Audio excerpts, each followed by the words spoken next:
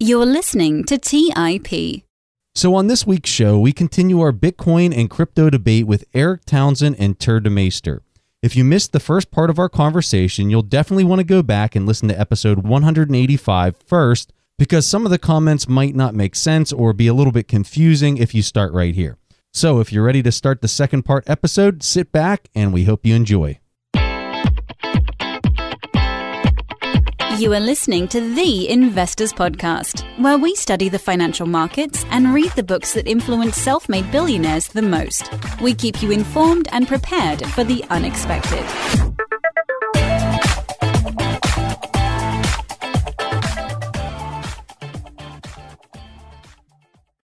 So I'm sure both of you guys see vulnerabilities or weaknesses or issues with moving forward with Bitcoin. So I kind of want to highlight what both of you think that those concerns are. So Erik, since you're the main critic, you can lead this one.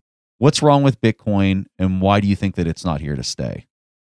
Well, ironically, I think that the biggest criticisms I have of Bitcoin are actually its biggest features, and I happen to love those features. So let's start with what those are. Bitcoin is designed so that you make a payment, and that payment is persistent. It's a done deal. Nobody can undo it. There's no chargeback where the bank decides to unwind the transaction. Once you've been paid, you've been paid. It's solid. Nobody can unwind it. That also means governments cannot tax or control or monitor your transactions. They can actually monitor the transactions on the Bitcoin network, but it's anonymous. They don't know who owns the wallets, and there's no way for them to seize the wallets. There's no way for them to freeze accounts or void transactions or claw back transactions. It's all designed to prevent governments from doing any of those things.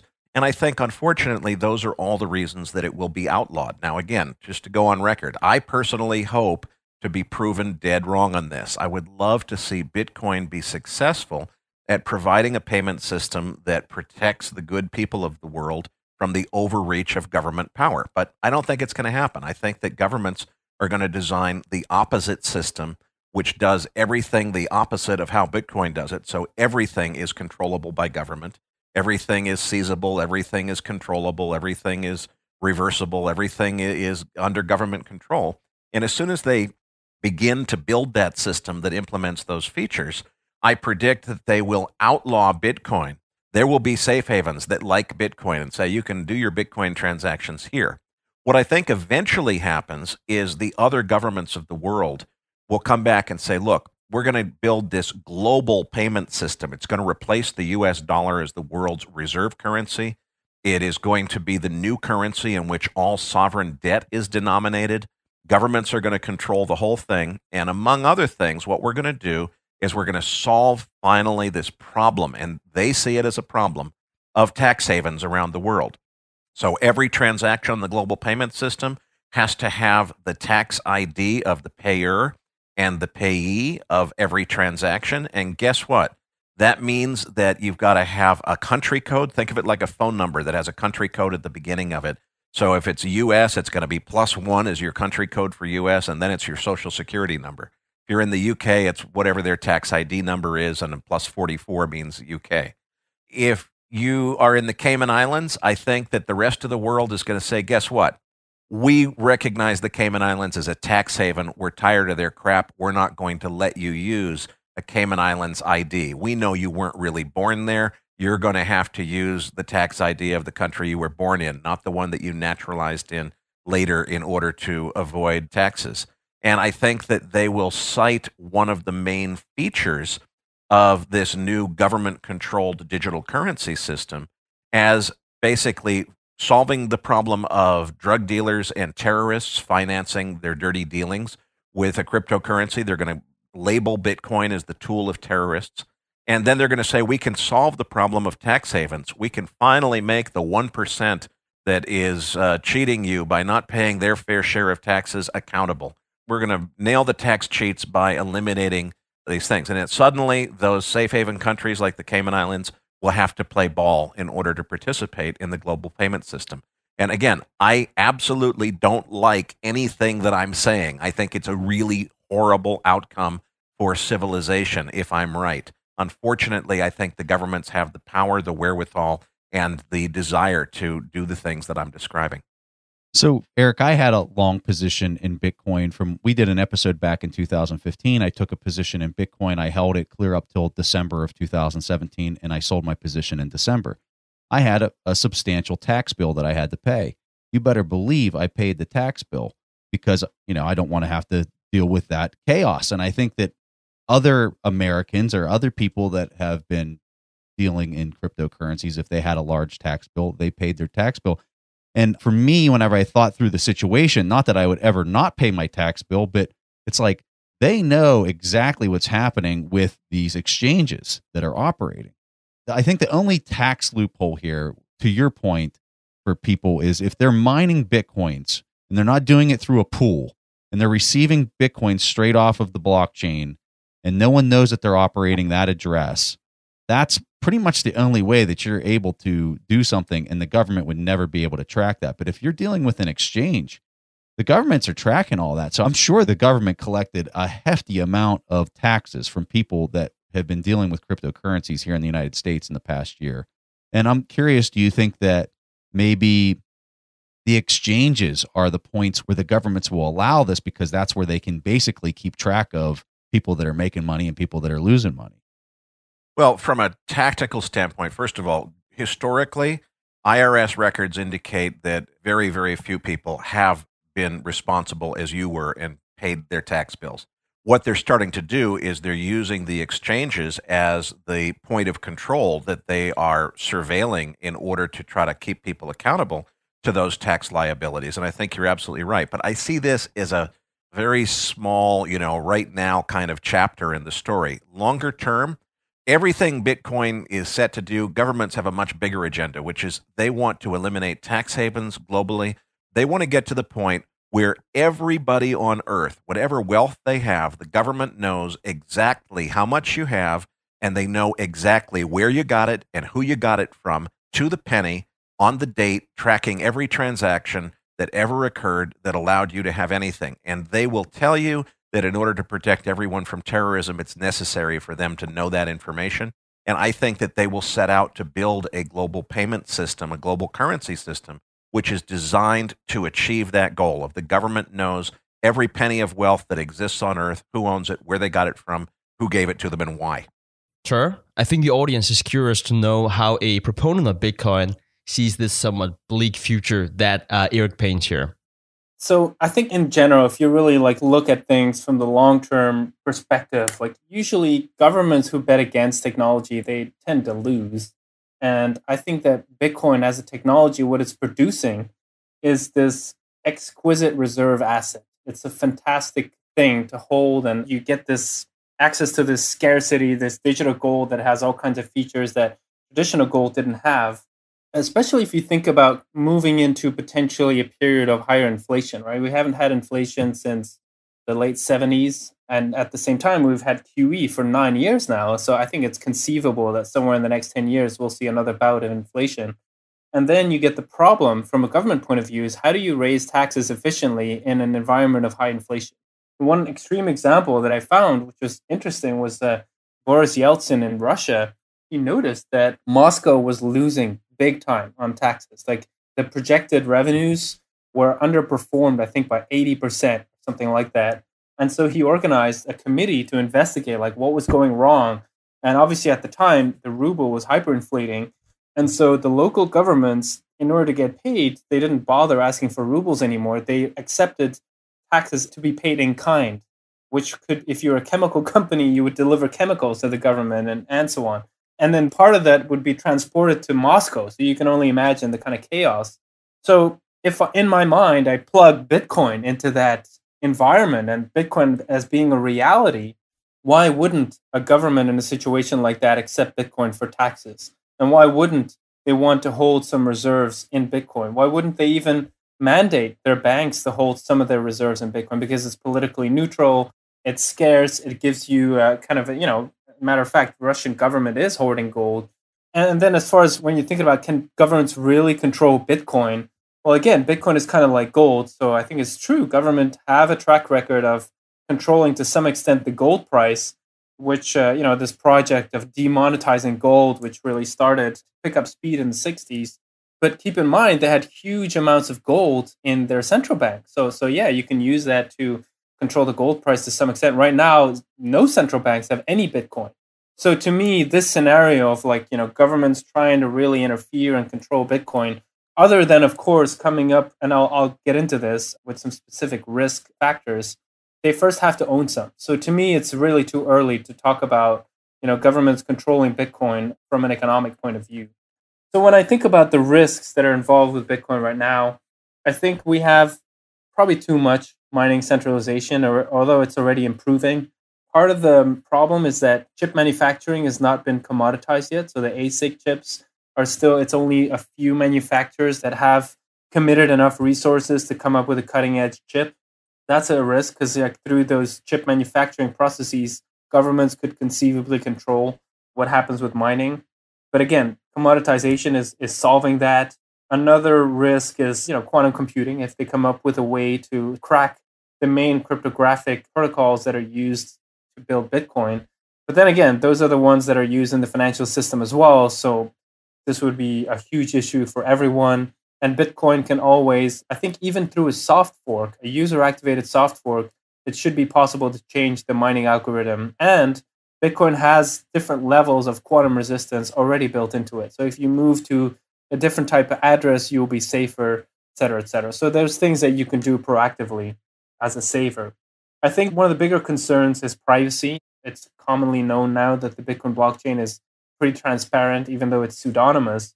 But there are several initiatives, Mast, Schnorr, the Lightning Network, all those are going to improve privacy. And it's also, if you want to roll out Bitcoin as a currency that's widely used by companies, you just need that privacy. Like an Apple or whatever company doesn't want their internal bookkeeping to be transparent. So there's lots of economic incentives to improve privacy.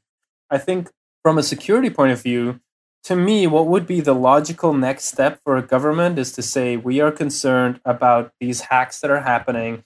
This reminds us of wildcat banking. There is conflicts of interest with these exchanges where they are front running, kind of like the bucket shops of the early 20th century, wildcat banking, late 19th century.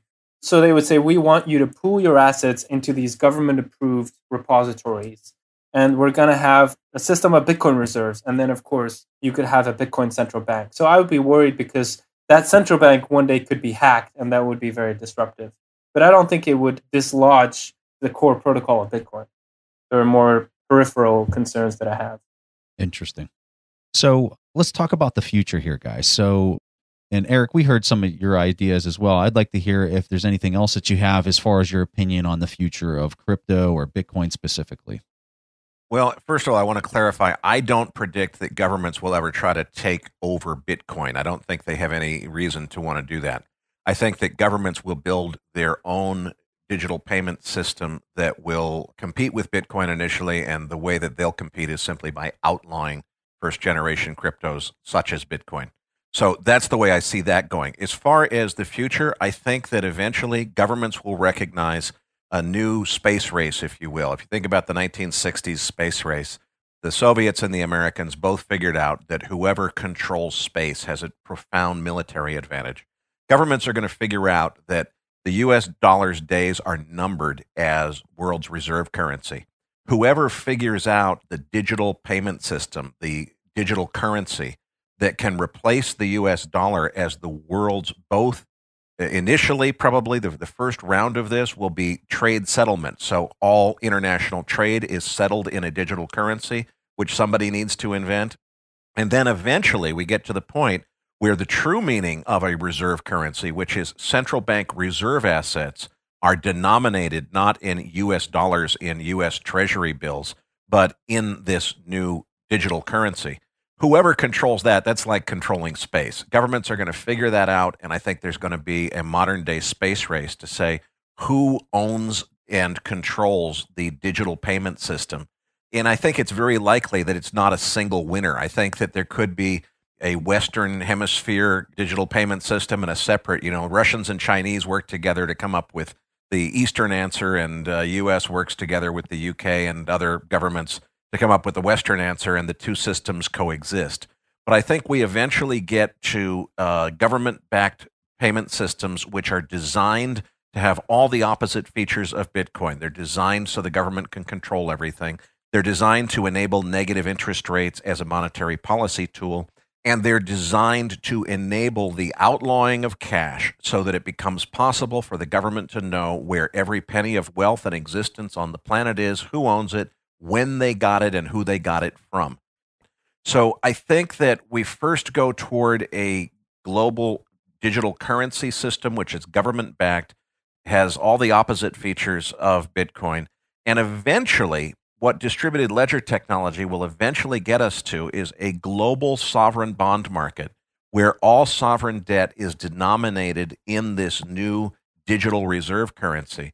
And there are some really cool things that you could do to design a digital sovereign bond market using the Ethereum concept of smart contracts and so forth. You can start to do things where governments cannot weasel out of their own debt and restructure their own debt, because you actually have digital safeguards in place that hold them accountable to the original covenants that were behind the debt that they issued as sovereign debt. So I think there are fascinating things that could happen in terms of eventually replacing the US dollar-centric global economy with a digital currency-centric global economy. What history teaches us about this is who controls the global currency is usually who has the strongest navy. It's about military force. And I think that this will become, as I said, the new space race between China and Russia on one side of it and the United States and other Western governments on the other side of it. I think there will be a race for who controls it. And I think right now, People's Bank of China is already ahead of the game. They're hiring blockchain engineers to try to figure out the digital RMB. I don't think the digital RMB is going to be the answer to anything, but I think it is going to give China a leg up on being one of the key players in this space eventually. So I think that the future is very large in terms of digital currency, and unfortunately, I think it's very scary. Sure. Yeah, so I want to take a step back for a moment. It's just kind of amazing to me to think that a few years ago, most people, when we talked about Bitcoin, the question was is it a Ponzi scheme? And so here we are talking about whether Bitcoin could compete with world currencies. And it's what world are we living in? So to me, it's just noting that Bitcoin right now is worth about 2% of the value of all the physical gold that has ever been mined. That is just mind-blowing to me. And so to me, the technology is here to stay. The pace of innovation within Bitcoin is tremendous. The next year, I expect, obviously, regulatory pressure on exchanges, and there could be an ICO crackdown. At the same time, the Lightning Network is going to keep growing, and that is going to really empower lots of people who, of course, in December, we were briefly talking about plus $10 transaction fees. That was just, another one of those bottleneck moments for Bitcoin. But once we have thousands of transactions per second, I think that especially the unbanked are going to be tremendously empowered, people who basically want some cash on their phone. They don't have a bank account. Very, very exciting things to come. I think institutional interest is just ramping up. So I think we'll see eventually that Bitcoin ETF happen and more institutional products built upon Bitcoin. I think it's going to just strengthen its use case as a reserve asset. It may be true that governments try to come up with an answer, but really, just the fact that we're talking about a marketplace of currencies all of a sudden, and it's no longer just a government game, is just tremendously exciting to me. Tuur, talk to us about the Lightning Network. I was tracking this pretty closely probably 6 months ago. I haven't really looked at too much of it since. And I'm kind of curious to hear your thoughts on where the status of that is, because I know that was pretty big news here this past summer, and it seems like it's actually starting to materialize. I just don't know enough about it to speak intelligently. So I'm curious if you could tell our audience a little bit more about it. Yeah, so basically the technology, the way it works is kind of you keep a tab at a bar and you only pay at the end. So that's the settlement on the main chain. So opening a Lightning channel, you fund it with some Bitcoin. And then there's lots of nodes in the network. So if you want to reach someone on the other side, you have up to 20 hops to reach that other person. And all the nodes in the middle, what they can see is only where the money came from, the previous node, and they can only see where they're supposed to send it to the next node. So that's very similar to Tor. It's onion routing. It's similar to how the Tor browser works. There is no permanent ledger of the transactions. And so that really improves privacy a lot.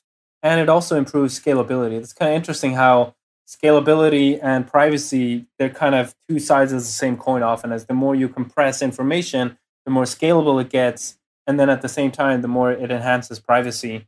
There are 6 implementations of the Lightning Network, so it's kind of like 6 different browsers to browse the network.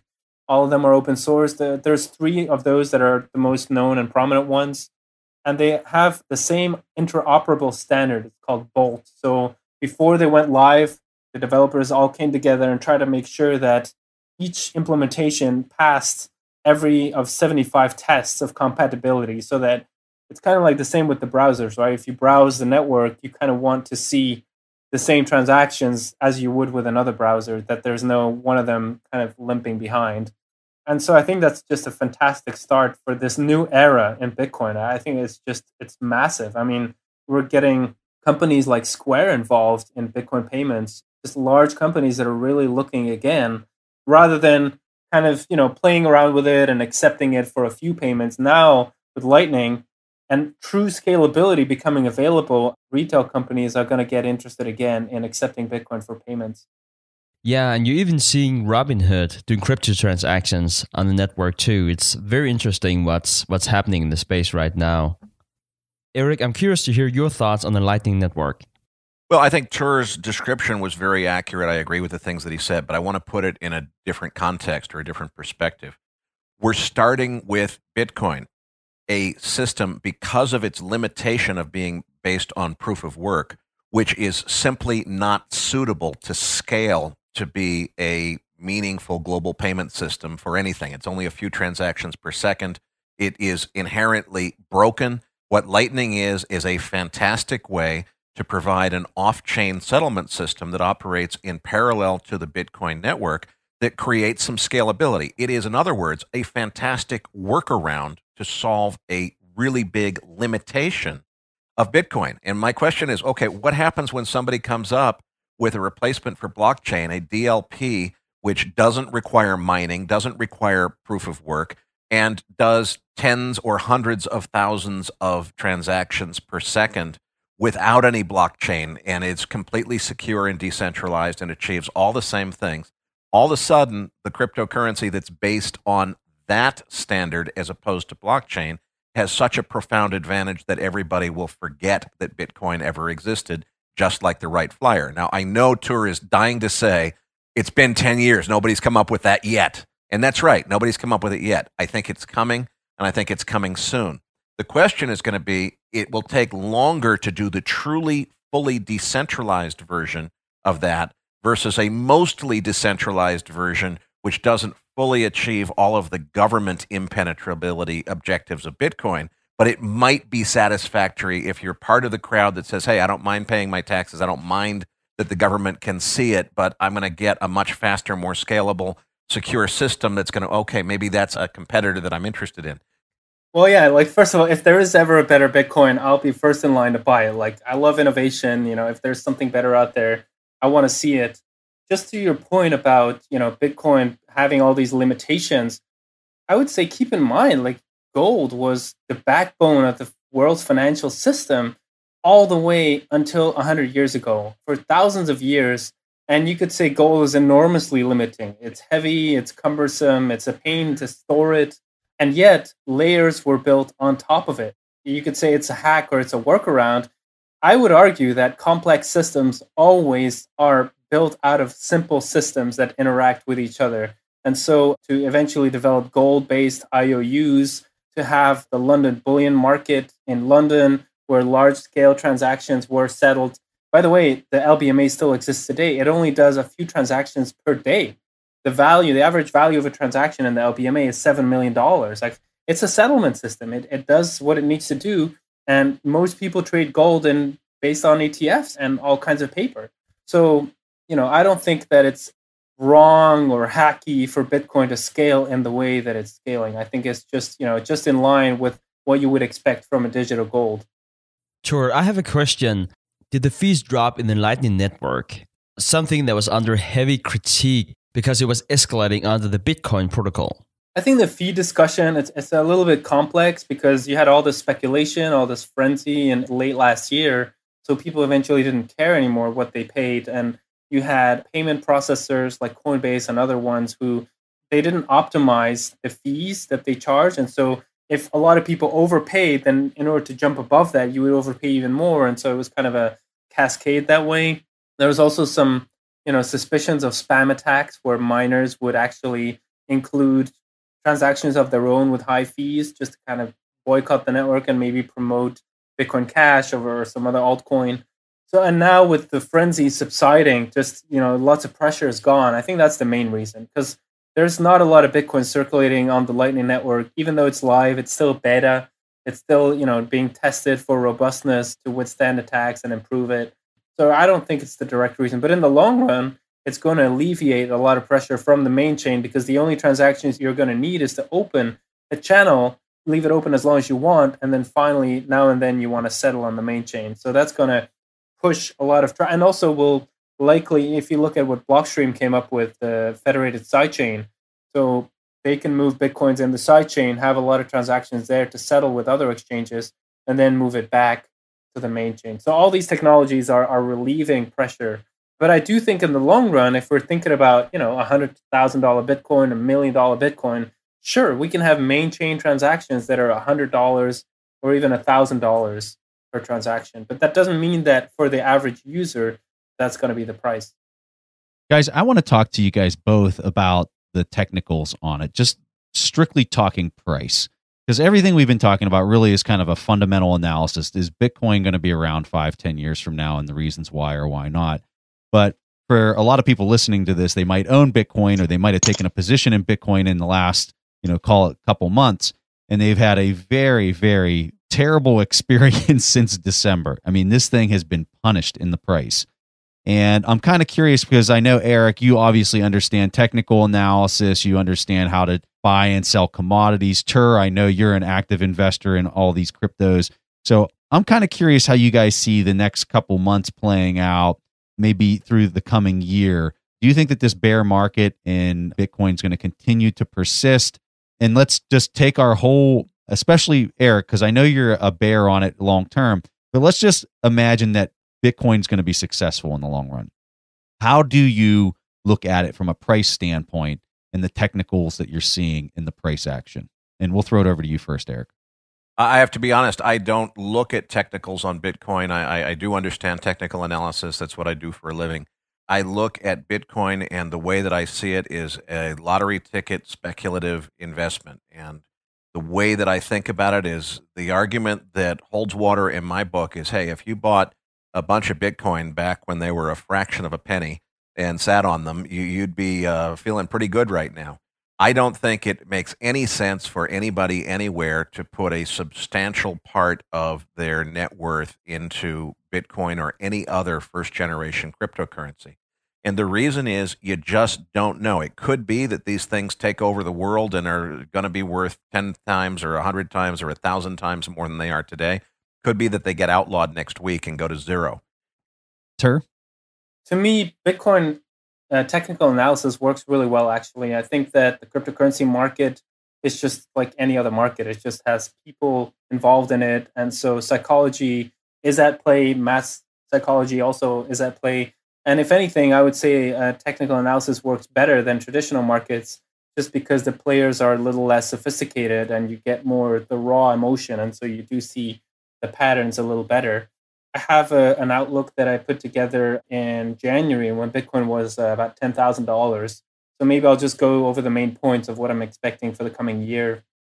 So to me, 2017 was, I call it the year of the fork wars, where because of the Bitcoin transaction fees kicking in, a lot of people thought that something was wrong with Bitcoin and that it was supposed to be free. And so you got this, kind of all these alternatives that were proposed. But nonetheless, Bitcoin went through the wall of worry and rallied all the way up to $20,000. And so I'm expecting for the coming year that these reactionary narratives, we have something better than Bitcoin. I think they're likely to continue and to probably increase in size. It'll be larger companies, larger ICOs, maybe even like Venezuela, some more governments coming up with their own proposal. I think that this year, and I wrote this when Bitcoin was like $10,000. So I think that it could really be a shakeout year. I think in the terms of the ICOs, we're in a lemon market. Just lots of questionable assets, information asymmetry, inexperienced participants. At the same time, regulators are catching up. So I think they're going to start looking at exchanges more closely, at the existing hedge funds, at the ICOs. There might be some forced dishoarding of assets, and that could put downward pressure on the price. The security of the custodians is something that I worry about, because a lot of these were founded when Bitcoin was maybe $5 billion or less. And now we're talking about a lot more. So that means a bigger target on their back. And it's not certain that their security procedures have improved accordingly. The Tether is an asset that I think people should look at, because it's basically a dollar substitute that people use to move funds between exchanges. It's quite effective, and it's pegged to the dollar. The company who runs it argues that it's backed by dollars 1-to-1. But I think that the legality of it could be disputed in the year to come. And so that could really hurt liquidity in the markets. And then at the same time, we're going to keep seeing technical advancements in Bitcoin. Like I said, the Lightning Network, smart contracts coming to Bitcoin, decentralized apps coming to Bitcoin, enhanced privacy, improved custody solutions like smart custody, I think is going to become a word, with multi-sig solutions and atomic swaps. And in the mining space, I see ASIC commoditization. So like I said, like cheaper production of chips by more manufacturers, giving more access to the mining space. And then in terms of ICOs, I really think valuations are going to suffer more, even though we've seen already such a downturn. I think they'll be more hurt. I think Ethereum's value was in part based on this ICO boom. It's kind of like Yahoo. Yahoo was the recipient of a lot of advertising dollars from .com companies in the late 90s. And so in the same sense, a lot of ICOs, they raised money in Ether, thereby constraining supply. And so I think that having the unwind of the ICO market is also going to hurt Ether, especially because there are so many legal issues there. But at the same time, at some point, Yahoo had a market cap that was over 3 times that of Amazon. And so I think that it's possible, if the ICO crackdown doesn't happen, that Ether soars a little more and could even become bigger than Bitcoin, even though right now it's at like 20%, I think. So those are my thoughts about the coming year. I think more Bitcoin price weakness is definitely possible. All right, so guys, I've really enjoyed this conversation. You guys are both so intelligent, and it's fun to kind of beat this issue up on both sides of the aisle. And what I want to do here at the very end is I want to throw it over to each of you to kind of make your case or your narrative to the audience on why you think whatever is going to happen in the crypto or Bitcoin specific. You guys can kind of tailor it however you want. But let's throw it over to Erik first, and give us your narrative there, Erik. I think that Bitcoin was a fabulous invention that's going to inspire a lot of innovation and cool things. Preston, you and I could create the Preston coin this afternoon, and we know all of the big podcast producers on the internet. We could conspire to go and pimp our new thing and say we're going to compete with Bitcoin. Bitcoin is entirely an open source project, which means we can easily we don't have to steal anything. We can copy all the source code, and we can do the exact same thing over. There is no intrinsic value in a Bitcoin other than it's popular. Bitcoin has a name brand associated with it. If we come up with the Preston coin and try to sell them, nobody's going to buy them because they haven't heard about Preston coins being worthwhile or valuable. But we can create something that's technologically equivalent to Bitcoin. The only difference is Bitcoin has a very well-established community of miners, and we would be starting from scratch, having to recruit new miners in order to compete with it. Meanwhile, the entire military-industrial complex is going to look at this whole thing and say, hey, there's an opportunity for somebody more in the government contractor space to say, let me hire up all the smartest guys doing this, and let's go invent not the next Bitcoin, but the Orwell, the version of this which has all the opposite goals of Bitcoin, who is designed to eliminate the freedom that Bitcoin is intending to protect, and basically gives governments control over everything. And they then sell that to governments and say, look, you can outlaw these first-generation cryptos, buy the new digital currency technology from us, your trusted defense contractor, and the hell with privacy and the rights of individuals. I'm not hoping that that's the answer. Government can outlaw Bitcoin, and the view that you'll hear people say, which is, oh, they can't outlaw it because there's no way to stop it. It's true that it would be very hard to outlaw the existence of the Bitcoin network, but it's very easy for them to outlaw the exchange of Bitcoins for fiat currency. And that's the way that they would do it. And I predict that they will eventually. Why haven't they yet? Because they're not ready to introduce the government-backed alternative, which I think is going to be what eventually wins in the end. And I so hope to be proven wrong. So, Tuur, please tell me why I'm wrong and why the good side of the force, because I'm definitely talking the dark side of the force here. Tell me why the light side of the force is going to win out. Yeah, so with Bitcoin, after a period of 20 years of trying to come up with a private digital currency, finally digital gold was invented, and it's because of this genius combination of approaches, important part of which is proof of work. So the creation of digital gold to me is an event that is similar to the discovery of petroleum, which, I mean, petroleum was around for ages and that people would use it for different things, but it wasn't until in 1850 people started refining the petroleum that it became useful and such a huge boom erupted. And so to me, that proof of work component, and then also the whole idea of modular scaling, I think is going to just unleash so many new types of products that we don't even realize are there yet. Bitcoin is a way to convert energy directly into financial security. You don't need all the bureaucracy. You can directly have financial reliability peer-to-peer. And that is very much in line with the current generation of millennials, which is going to be the dominant generation in a few years from now, economically speaking. They grew up with peer-to-peer. They were torrenting movies. They understand how this is robust types of technology. They like choice, and so to them it's natural that they have choice in things, including money. They understand open source and the power of it. And they also grew up around this financial crisis in 2008, so they know that it's good to have a little bit of insurance against sudden events that might happen.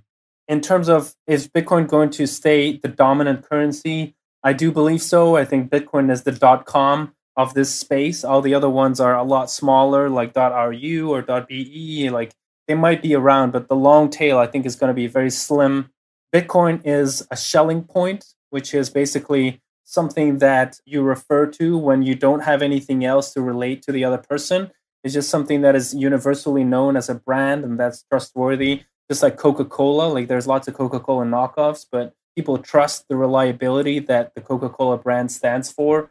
And that is real because the best developers are working on Bitcoin. And code is something that is live. It's not something that you can just drop. So you have to keep maintaining it in order to prevent software rot.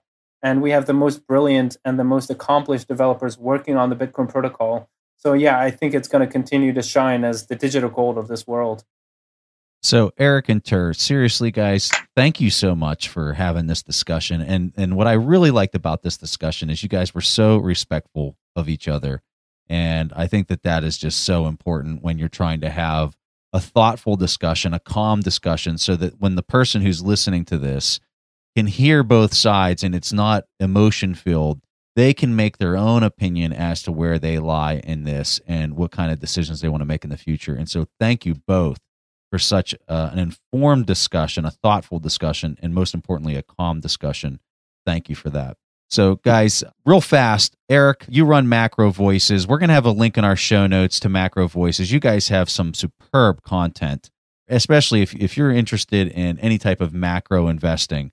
His show is just phenomenal. So Erik, we're going to have a link in your show notes. Is there anything else that you wanted to give people a hand off, a Twitter feed or something like that? You can follow me on Twitter at Erik S. Townsend. That's ERIKS, like Scott Townsend. But macrovoices.com is really the place to follow me. We do a podcast every Thursday night. It's a real pleasure for me to be on your show. Thank you so much for the invitation. And it's also a real pleasure to be on a conversation with a guy like Tuur, because as you said, Tuur's a super smart guy. I think we both see both sides of this argument. And I, by the way, really hope that Tuur's right about all this. But it's a great opportunity to be on a show with a super smart couple of guys. So I really enjoyed it. Thanks, Erik.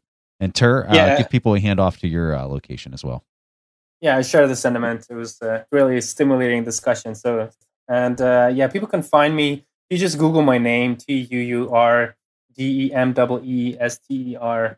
The first link is my Twitter account, which I'm on every day. And then I also publish some articles on medium.com, so you can find me there as well. And we'll have links in the show notes to Tuur's Twitter feed and also his Medium account. So, guys, thank you so much for joining us here on the show. That was what we had for this episode of the Investors Podcast. We see each other again next week. Thanks for listening to TIP. To access the show notes, courses, or forums, go to theinvestorspodcast.com. To get your questions played on the show, go to asktheinvestors.com and win a free subscription to any of our courses on TIP Academy. This show is for entertainment purposes only. Before making investment decisions, consult a professional. This show is copyrighted by the TIP Network. Written permission must be granted before syndication or rebroadcasting.